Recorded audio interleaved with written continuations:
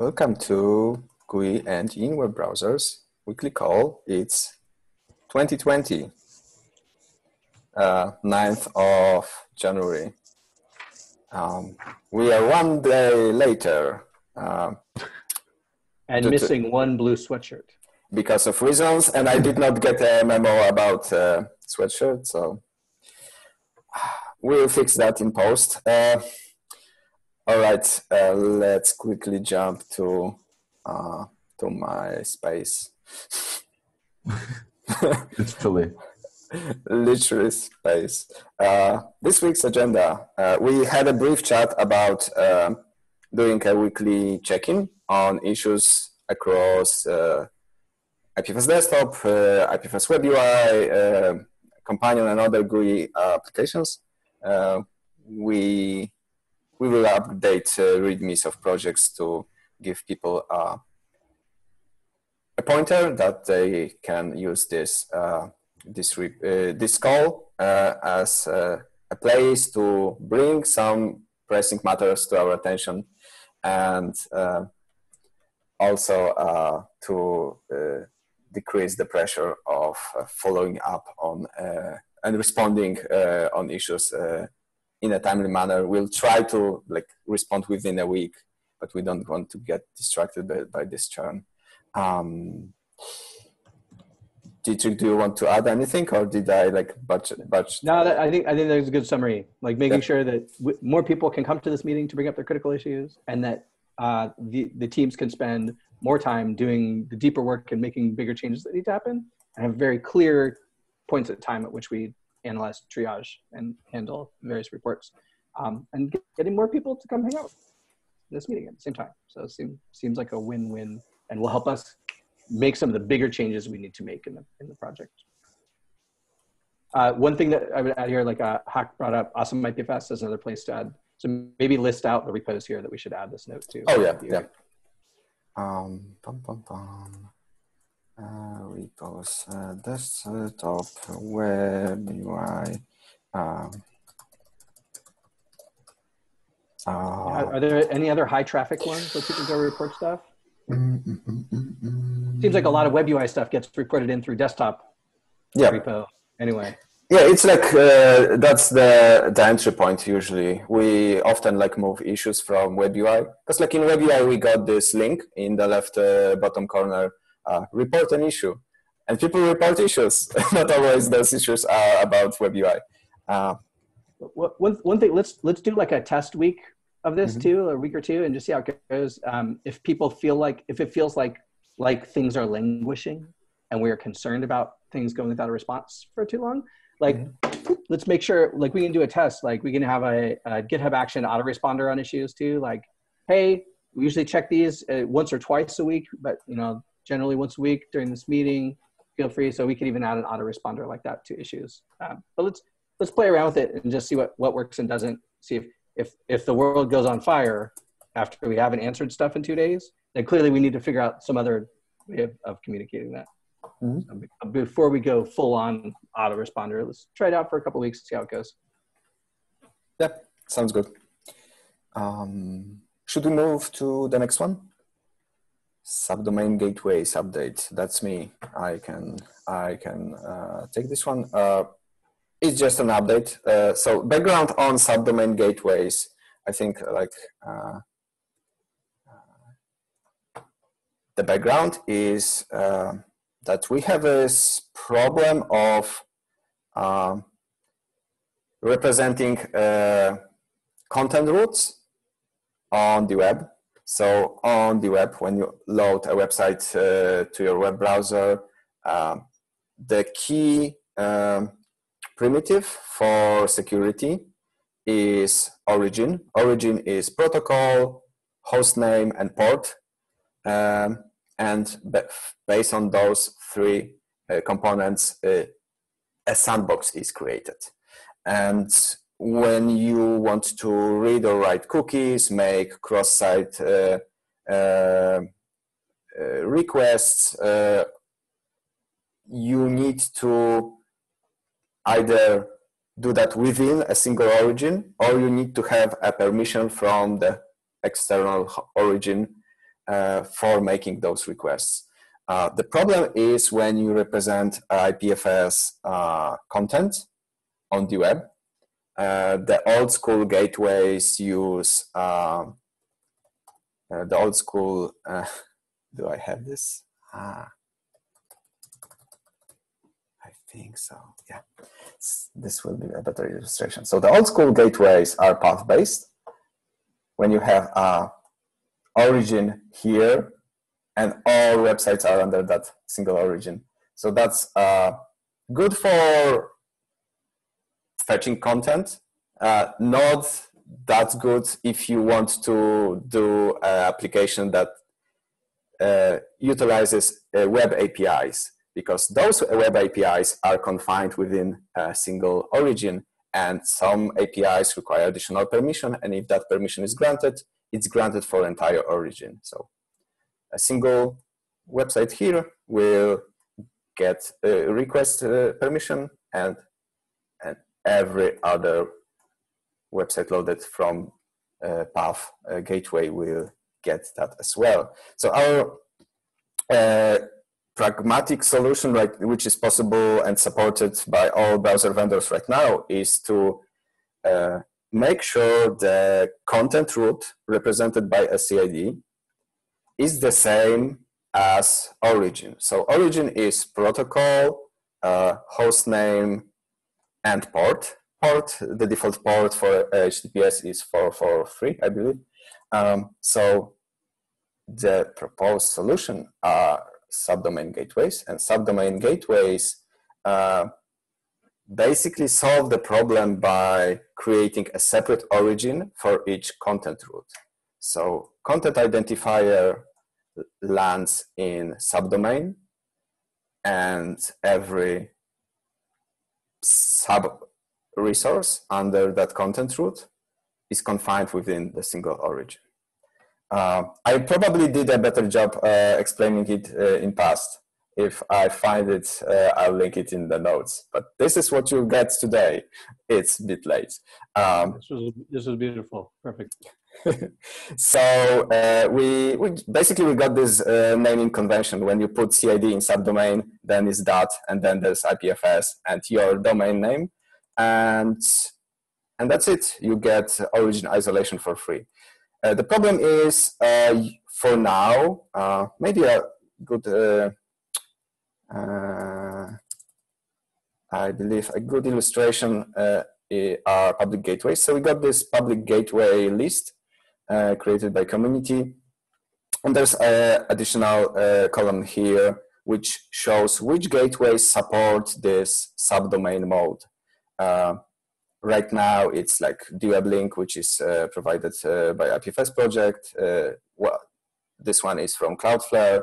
Someone contributed one here, but remaining ones are the old school path based gateways. Those are perfectly fine gateways. However, it's important to understand that if you are creating a web application which is using APIs that are sensitive to origin isolation, you should, if you are sharing links to those websites, you should use subdomain gateways. And those gateways exist right now, but to create one, you need to do path translation at the NG, like reverse proxy levels. Usually it's an nginx configuration which takes a CID from host header and puts it like as a suffix to the path. What we want to do is to make it seamless for people, so everyone can easily run their own subdomain gateway. And to do that, we want to add support for subdomain gateways natively to Go IPFS and also JS IPFS. So there's an open PR here, and we proposed a way for people to configure the way the gateway functionality works in a more flexible way. Right now, you just expose a port, and that's it. But some people may want to simply host their own website, which is backed by DNS link, and not return arbitrary content. added to IPFS by other people. Some other people may want to run subdomain and path gateway using the same hardware, however, using different domains, and also DNS link websites. So we came up with this configuration scheme when you can, using this simple notation, enable subdomain gateway, path gateway, and also DNS link website natively in Go IPFS. So that's something we will land in Q1. But if anyone is interested how it will work or plans to run a subdomain gateway, make sure to follow this issue. And when that lands in Go IPFS and JS IPFS, we will update IPFS companion. So it here you can see that on the default list, the localhost gateway will be enabled by default. So the idea is that we will test if your operating system and browser vendor supports subdomains on localhost hostname. And if it works, we will enable redirect to that. That will provide origin isolation on localhost. So that's upcoming in the following weeks and months on subdomain gateways. And if anyone got any questions, I'm happy to chat on IRC on Freenode. IPFS in web browsers is the name of the channel. The link is in the notes. Next one is also me. I should interweave other ones, so I don't talk for too long. All right, that's what I will make it brief. So end-to-end test for web UI landed. The PR is merged, so web UI has end-to-end tests for every screen. We test uploads of multiple files. Let me quickly. Oh yeah. So here's the build, and yep. So we got unit tests here, and then we build web UI, and then we run end-to-end tests against Go, and we see you can pick what version was used for testing. So this is the latest stable version of Go IPFS, and here we test it against JS IPFS, and it's also the latest stable version. The next step, which should land this week, is to run the same tests, however, in JS IPFS. So there's some open PR, which I was debugging today, but it's still work in progress. The idea is to have external tests. So the JS IPFS, every time someone changes something in JS IPFS, the part of that test suite will be running the same test suite, running the web UI test suite against the head of JS IPFS using that specific binary. So that will make us, everyone sleep better at night. So I have to thank you so much for your effort on this, both of you, and it looks like Hugo did some reviewing too. Mm-hmm. This is a dream of mine since I first joined the project. So, and you did all the work to make that dream come true. So I just wanted to give a special thanks for all of the hard work and making this happen. It's a really important moment and milestone in the project, health and maturity, and for quality and stability. Thank you for your work. Wait until I add it to Go IPFS as well, because I want to Go IPFS team also sleep well to know that they did not break. I hear they have a release coming out soon. Yeah, so it would be nice to have.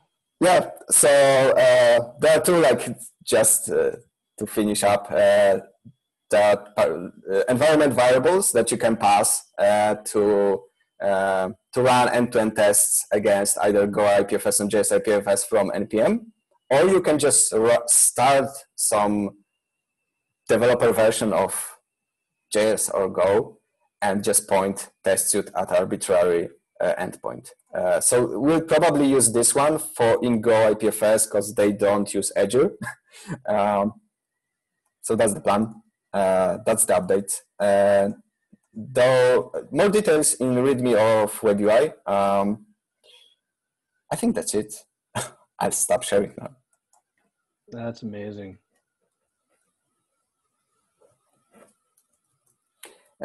Next one is review browser design guidelines. Yes, this is me. So I talked to you about this project previously, and you both participated in one of the early workshops, and we are at the point where the research is mostly complete. So it's a pretty good chunk of work though. So let me share a screen here.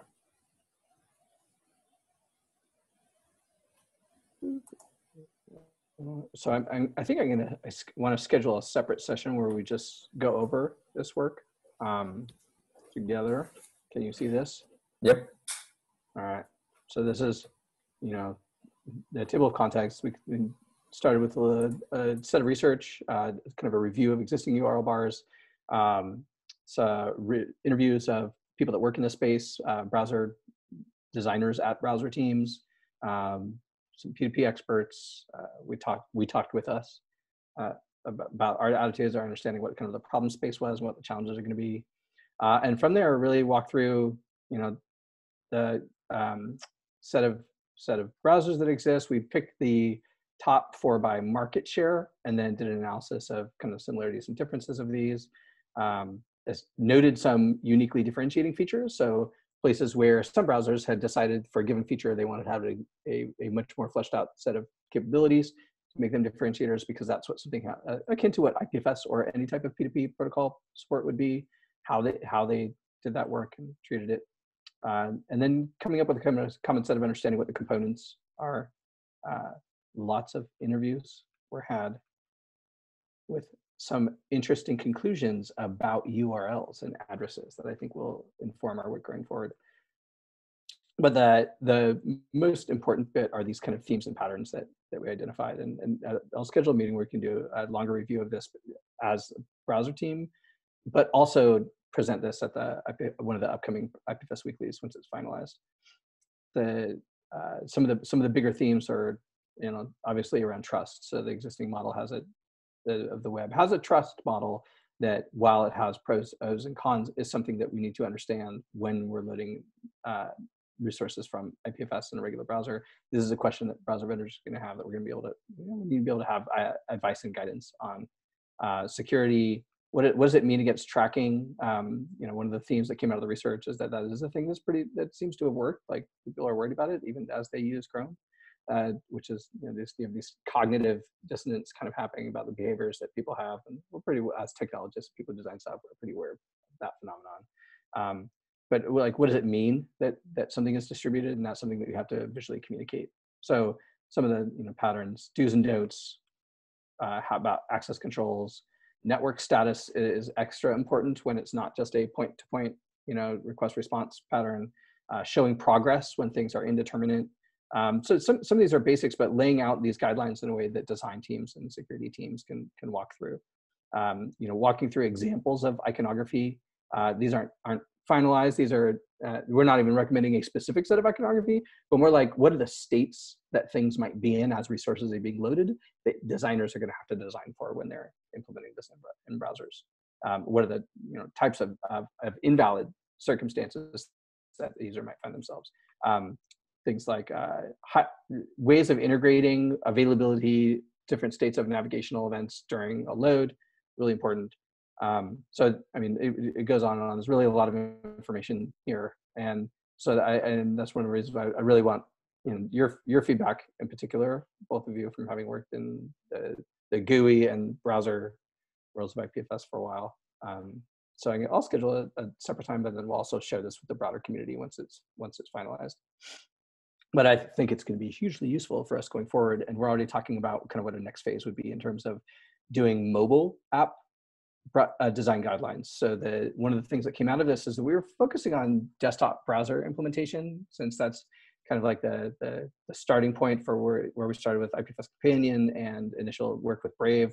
But but the nature of workflows on mobile are really different. We thought about trying to fit them into this design guidelines to start, and it really didn't work out because not only is the user interface of mobile browsers very, very different than desktop browsers and differs wildly between mobile browsers, but there's also those apps are a subset of native apps on mobile where we have things like Textile and Birdie and a bunch of other different projects that are building native mobile apps on top of IPFS that might need to be able to communicate these things.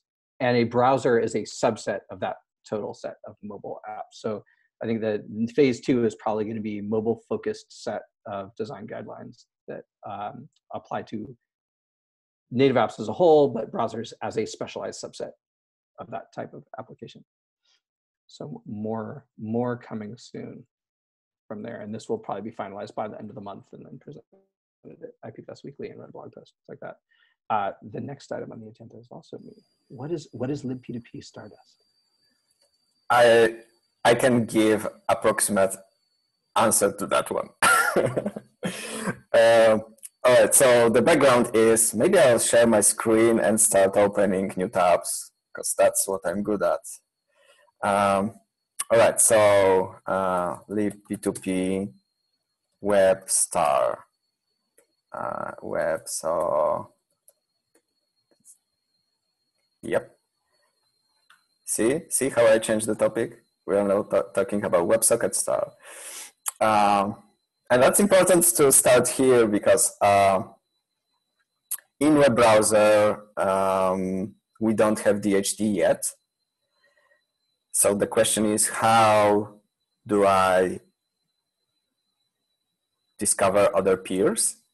How do I ask other peers for content that I'm not able to connect directly because those people are maybe also in web browser and they cannot open TCP ports? So it's a WebSocket star. It was like a temporary solution for connectivity in web browser context. It provides means of both announcing ourselves to the rest of the IPFS network. A WebSocket star is a server and a transport. So in a JS IPFS, it's a transport that you can enable, and it uses a rendezvous server. So the rendezvous server is a service that you run somewhere, and it listens on a port for WebSocket connections. That's useful because web browser can connect to it. So when JS IPFS starts in web browser and it has this rendezvous server configured somewhere, it will connect to it and it will announce itself, hey, it's me. And the rendezvous server will also provide an address for that peer. And that address can be used by anyone on IPFS network for dialing to that node. So it's sort of like a proxy, but basically it's like a rendezvous server which also acts as a relay. So does that mean that the client end of that's running inside of a web page, for example, can actually serve blocks? Yes. Okay. Yep. So you get an address which starts with the address of rendezvous server in the beginning. The rendezvous server address is the suffix of the address, and then you got the peer ID of your node. So basically it's like your peer ID is announcing itself at that rendezvous server. So it's just like an address. Anyone can connect to it. Even other nodes running in the browser can connect to it. So that's where WebSocket star is pretty old. It was created in the beginning of JS IPFS project to just give a basic, give a basic connectivity until we figured out this peer-to-peer signaling, which Jacob has on his roadmap after async iterators refactor is done. So That being said, WebSocket star is the old school, and the name, I forgot the name. Lip2P Stardust is basically a rewrite of WebSocket star made by MKG with long number. It's Maciej. Maciej contributed a better version of WebSocket star some time ago, and I'm not sure if it landed or not, but it's a better version of WebSocket star. It addresses some problems with WebSocket star. The problem is that we have this plan to sunset WebSocket star like totally. The problem with WebSocket star is that you need to hard code this rendezvous server in your configuration. It's a single point of failure. If that rendezvous server is down, you lose the connectivity. JS IPFS supports multiple rendezvous servers, and at least one needs to work. So you can have like 3 that gives you more robustness, but still it's like a single, like multiple points of failure. Those are centralized signaling servers are just a temporary thing that we use. There's this issue in JS Lip2P repo David created with more details. What I said, but better explained about history of WebSocket star and why we want to move away from those centralized services. So the problem is that like Stardust is better than this old school WebSocket star. The problem is that it's not fully drop-in replacement. The protocol is a little bit different, so it requires a different set of rendezvous servers, and we cannot like simply shut down old ones and use the same host names to start the Stardust servers. So it's a replacement, but logistics of migrating away, given that we have users who rely on WebSocket star, are not easy, and I don't think we are like committed too much to doing that change if we plan to deprecate those star protocols anyway. I'm not sure if that's a useful explanation, but that's the gist of it. So the essential connectivity approach is still the same as WebSocket star, but it has some improvements around fault tolerance and reliability. Yep. Do we have an understanding of who the existing WebSocket star users are? Like how many people or who are we breaking if we just shut those rendezvous servers that we run down today? I'm pretty sure the thing is that it's actually not IPFS project. It's Lip2P project. So it's not just those rendezvous servers for WebSocket star protocols are not only used by JS IPFS nodes, but every project that is using JS Lip2P. So I believe like MetaMask may run their own rendezvous servers, or they may also have like we provide a default one, and a lot of people are using that.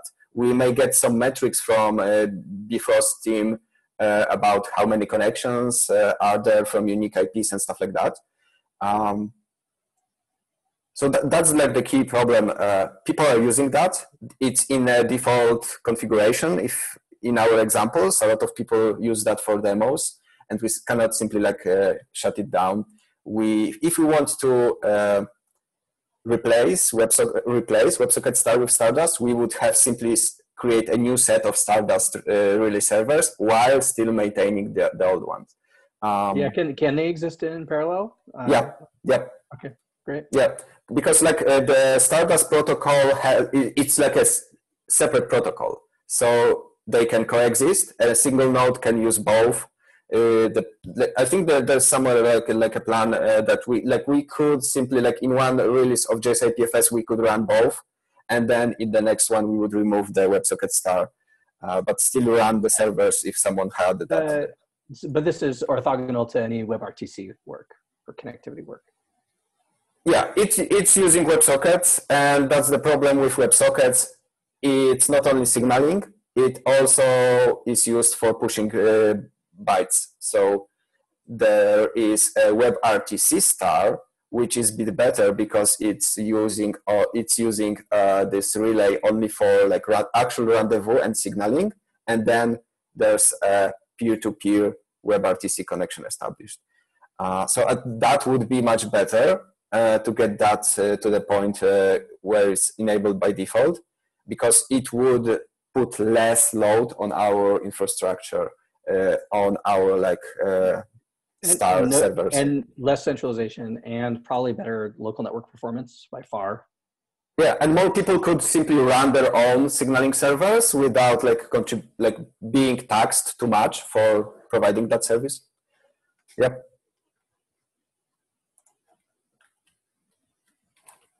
Okay, thanks for clarifying. I wonder what they're like. What is the? I just saw some references to the Stardust bit, and so I was curious if that actually ended up helping us.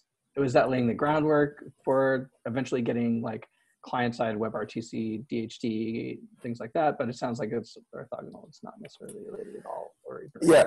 The way I see it is that like after Jacob and JS Lib2P projects are done with refactors, I think it's worth checking in with them about this peer-to-peer signaling. What's the time frame for actually seeing that?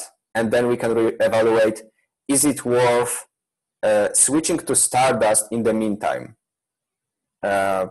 That's like an open question. Are there benefits, like, does it provide enough benefits to like make it worthwhile? All right. Do you join the Lib2P meetings or JS Lib2P meetings? It'd be great to be able to get an answer to that sooner rather than later, so we have an understanding kind of what the timeframes there are. Yeah, I should start dialing in. It's I think it's on Mondays. But like Jacob is on core implementations call as well, so I can put that question there, and that's pretty good because Alan is also there, and Alan from JS IPFS will be extremely interested in that change, because that's like the key like the WebSocket star right now. It's a key connectivity feature for JS IPFS in web browser, basically. Cool. Next one, maybe companion message about missing daemon is too serious. This is probably, I should probably just file this as an issue. We can skip it. The guy was like, I installed Companion on Firefox Nightly and it's not working. I'm stuck here. I was like, no, you're not stuck. That's exactly where you should be. So maybe we should revise that message to make it clear. Like, Companion still provides benefits, even if there's no local node. There's a whole set of features that Companion provides, but it's not really clear from that page that Companion still provides a bunch of benefits, even if there's no local daemon to connect to. The thing is that on the screenshot in that tweet, let me like share, because it's interesting. It's a mobile version of Firefox. It's actually not Firefox. It may be Firefox for Android beta, but it's not Firefox Nightly. So I think it's just Firefox Android, really. Yeah. So the thing is that it's the same UI, it's the same extension. That's pretty cool. You can run Firefox for Android, not Firefox Preview. Firefox for Android. They have there are separate apps on the store. The original one. The original one, and you can run the same browser extensions as in desktop. Including IPFS Companion. The problem is that like the screen is created for desktop user. You cannot like go to the console or unless you root at your phone and start the daemon. You can install like the IPFS daemons on the Play Store for Android. One is I believe like Sweet IPFS. Second one is like IPFS Droid. I tested it. It works. If you start them, Companion in this Firefox for Android will detect it and start. Here it's just sort of like a mixture of a message that is centered around desktop. We probably could detect that you're running on Android. The problem is like Firefox for Android is deprecated, And then the future of Firefox on Android is something called Firefox Preview. It's a different like engine in different code base, and that code base does not support browser extensions yet. Same rendering engine, but you can swap out rendering engines easily. Yeah, I think so. It's probably for iOS, because on iOS you cannot like use. It's actually more for Android. So on Android, they want to be able to sometimes use whatever the native rendering engine is, and sometimes use Gecko on different Firefox-based products. So you might have a Firefox-based product that uses the native renderer. You might have a Firefox-based product that uses Gecko. Okay. Yeah, so I agree, but it's like mostly a UX problem. Not a major issue, but yeah, I thought it was cool that somebody was like, they asked about mobile, and I was like, yeah, you can do this combo, and you get some stuff. Oh, I forgot to mention. So you don't need to actually run this IPFS droid or like a separate daemon. You can go to preferences of an extension in Firefox for Android and switch to embedded JS IPFS. You won't be able to use it for browsing websites, but you will be able to like upload a photo and get a link and share it to someone on mobile. It's a small feature. That's pretty cool. That a thing that most people don't know, that like out of the gate would be pretty rad. Yeah, so that's like the UX. There's an issue about that. Like sure. Improving UX on Android. The problem was that like I deprioritized it because the moment like the Firefox for Android was deprecated, I'm like, oh man. So this is an example of what I think would be cool to basically ditch all the companion, just for as an example, like fork companion, remove all the branding, make it an IPFS share, and only highlight that one feature. Publish anything to IPFS using the embedded JS. Boom, done. All it does is share. That's it.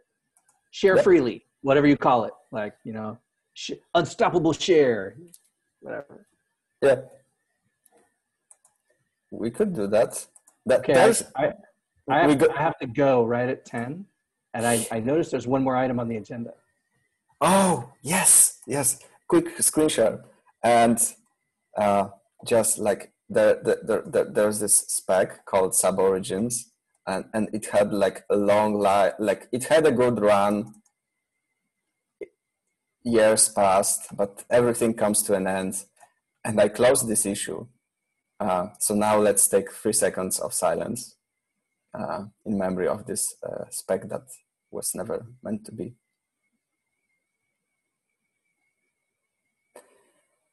Oh well, subdomains will solve all our problems. All right, that's it. Thank you for joining. Thanks, y'all. So nice to see you again. Good luck with your exams. Let me wave slowly and stop recording.